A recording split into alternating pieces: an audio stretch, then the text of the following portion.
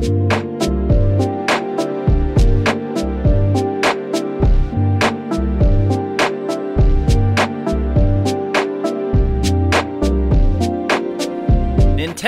announced a full year's delay for the sequel to Breath of the Wild, and with at least a full 6 years of development time, there will be no excuses for any parts of the game that fall short.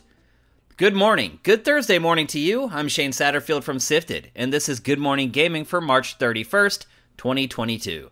The show is in our patrons' feeds bright and early every weekday morning, and free on our YouTube channel for everyone else. You can find our flagship show Game Face by searching your favorite podcast service. You'll find the podcast versions of the rest of our content in the same feed you found this. So, the sequel to Breath of the Wild has been delayed once again to spring of 2023. Yes, a full year from now. It's hard to believe Nintendo was ever serious about its 2022 release date when it's been pushed back just 3 months into the year. Zelda producer Eiji Aonuma broke the bad news, claiming in order to make the game's experience something special, the team is working hard. But no specific reason for the delay was given. After the announcement, he went on to remind us how it's a game that takes place both on the ground and in the skies. Is that an excuse for why it's being delayed? Or a hint that it's a lot like Skyward Sword? Neither option is ideal. If the game does indeed release next spring, it will have been a massive 6-year gap between Breath of the Wild and its sequel. Let's just be honest, it is going to be compared to God of War Ragnarok, and that's totally fair. If God of War comes out this year, as it's currently scheduled, it will have only been in development for 4 years. Even if it's delayed to 2023 like Zelda, it will have only been in development for 5 years.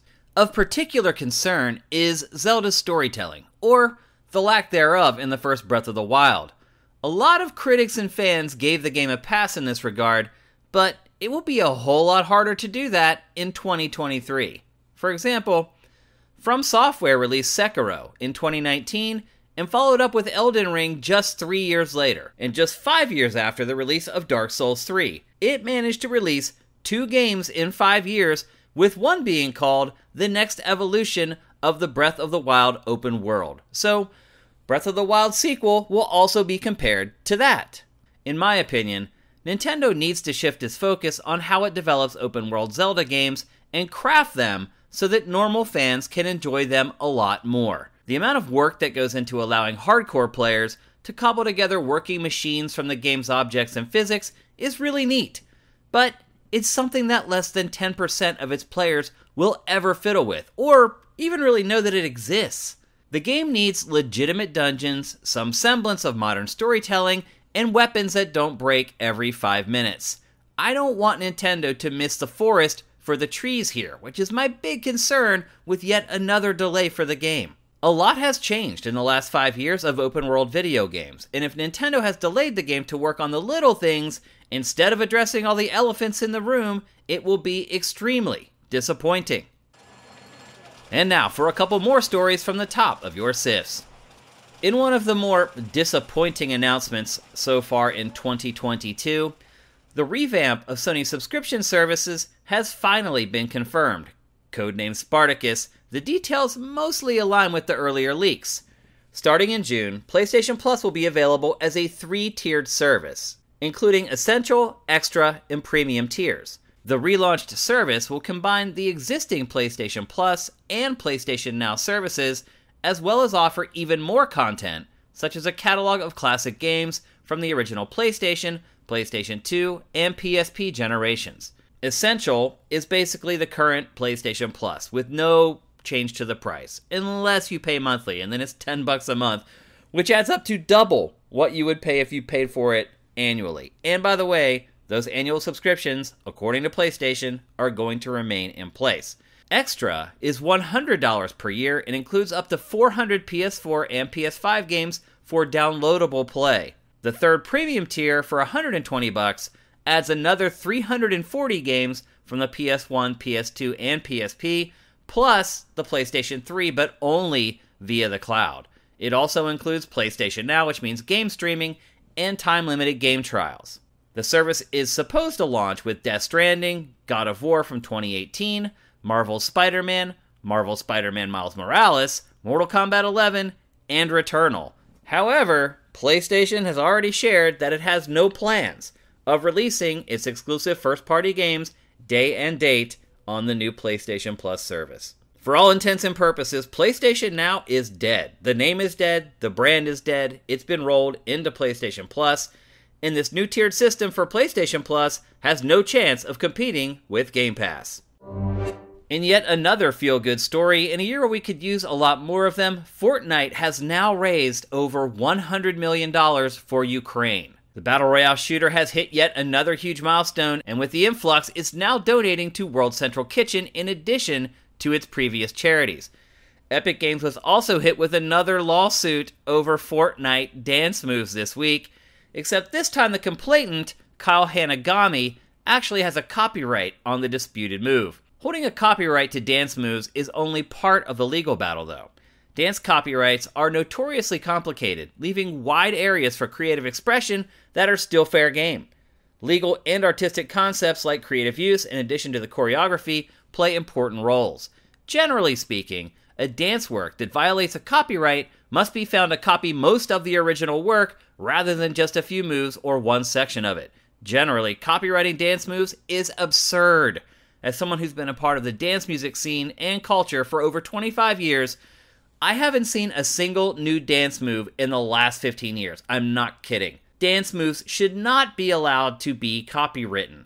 But at least the courts aren't too keen to side with the people who try to take advantage of other dancers' apathy. Kyle Hanagami, you suck. We got confirmation today of the free games for both Xbox Live and PlayStation Plus for April 2022. On the Xbox side, the Xbox One games are Another Sight and Hue, while on Xbox 360, you get Outpost Kaloki X and MX vs. ATV Alive. On PlayStation Plus, you get Hood, Outlaws and Legends, SpongeBob SquarePants Battle for Bikini Bottom, and Slay the Spire. All of these games launch on April 5th, as we see both Xbox and PlayStation move away from the annual cost just to play games online. The selection of free games that you get with those programs have continued their slide towards terrible. What is quickly becoming the world's most popular Battle Royale shooter, and certainly the fastest growing Battle Royale shooter, is now available for both PS5 and Xbox Series X. Yes, that's right, Apex Legends finally has gone next gen. Respawn's Battle Royale is getting a next gen upgrade with 4K 60 frames per second gameplay, greater level of detail distances, HDR, and so much more. Coming in the future is 120Hz mode, PS5 haptics for the DualSense controller, and much more improvements, but no date has been announced for that stuff. Today marks the launch of Intel's Arc A-series graphics cards, the company's first discrete graphics cards to go head-to-head against industry titans AMD and Nvidia. Right now, they're only for laptops, but they do feature support for the full DirectX 12 Ultimate feature set, including ray tracing, VRS, mesh shading, and sampler feedback, plus direct storage and XeSS AI upscaling. That actually puts them on keel with Nvidia in terms of most features, and ahead of AMD, which doesn't yet have a temporal upscaling solution. Intel's also shared a look at its new software center called Control. Much like Nvidia's GeForce experience, it helps you manage driver updates and performance. There was also another look at the upcoming desktop GPUs. In all, it's an impressive first step for Intel.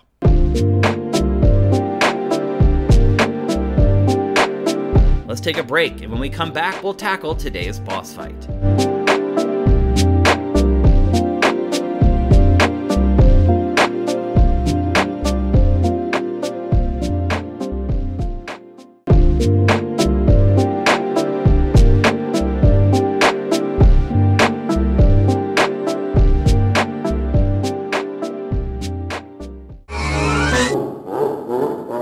Welcome to today's boss fight, where I tackle random topics that may, or may not be, related to video games. So it's been a little over 2 months since Microsoft's surprise acquisition of Activision Blizzard for a tidy fee of $68.7 billion USD. It was announced on January 18th, and so I figure it's a good time to kind of check in on the publisher of Call of Duty, Overwatch, Diablo, Warcraft, Candy Crush, and more, to see how this purchase has changed its behaviors, if at all. Since the announcement, Microsoft has shared what it believes its new org chart will be for its massive gaming division, and it is massive now after all these acquisitions. However, Bobby Kotick, CEO and figurehead for Activision Blizzard, is nowhere to be seen in the new Microsoft gaming org chart.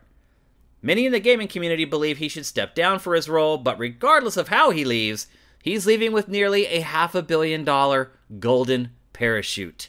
Activision Blizzard is supposed to operate autonomously until around June 2023, when the deal finally goes through, but we've already seen hints that this simply isn't happening. Again, it's been just a little over 2 months since the purchase was announced, and we've already seen Activision Blizzard do things it never would have done on its own. For starters, it's not releasing a new Call of Duty next year. I'll repeat, there is not a new Call of Duty coming out in 2023. There is no way this would have ever happened if the publisher were still responsible to its shareholders for its financial performance. And if somehow the deal is shut down by regulators, it could end very, very badly. Since the purchase, there have also been allegations of insider trading among Kotick's friends.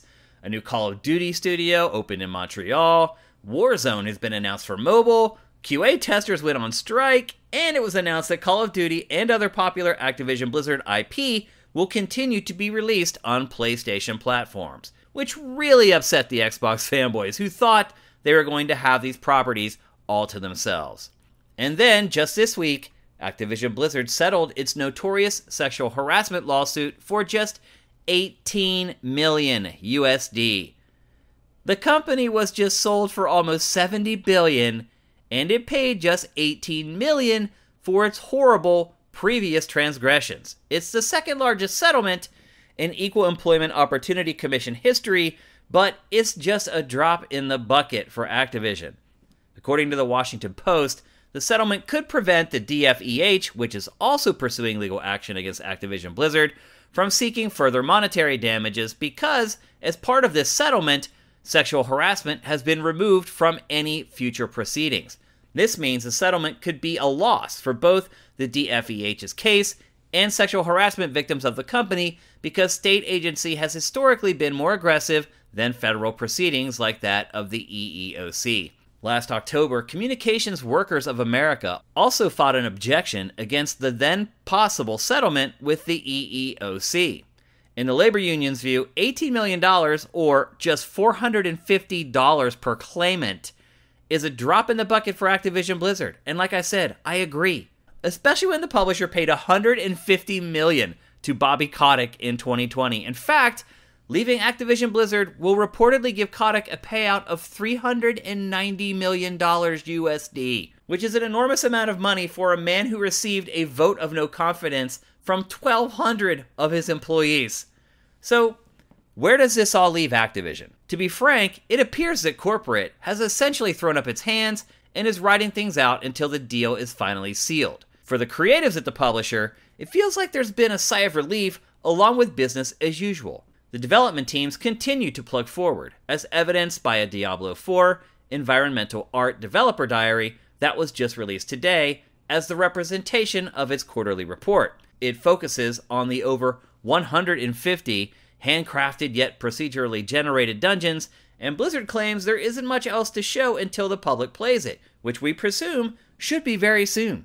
Overwatch 2 also received a developer update video in early March that announced a closed alpha and its system requirements, so it also sounds like it's moving forward full steam ahead. Even World of Warcraft has continued to launch new content since the announcement, so while everything sounds like it's moving along creatively, the corporate side of the publisher has essentially disappeared. After what's happened over the last couple years, it's probably for the best. So generally, everything that's happened since the announcement has really been good. The developers who have been on the Call of Duty squirrel wheel for basically the last 2 decades can finally step off and take a Dramamine before getting back on. That never would have happened unless this deal had been made.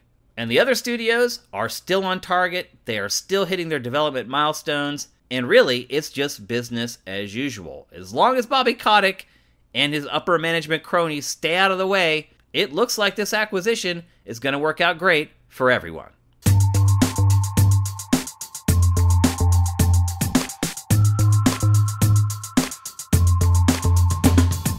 Thanks for listening to Good Morning Gaming. I appreciate every single one of you who listens to GMG.